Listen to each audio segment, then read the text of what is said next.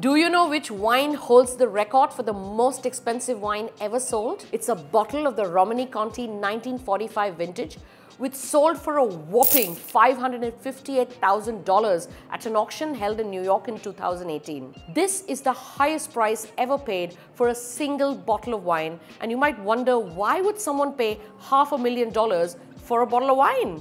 And here are the reasons why. Number one, famous vineyards.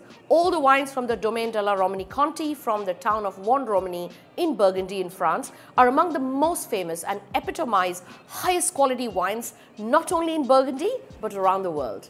Number two, the 1945 vintage is legendary, where the weather was perfect and the wines were long-lived. In 2018, even at 70 years of age when this wine bottle was sold, the wine was full of life and energy.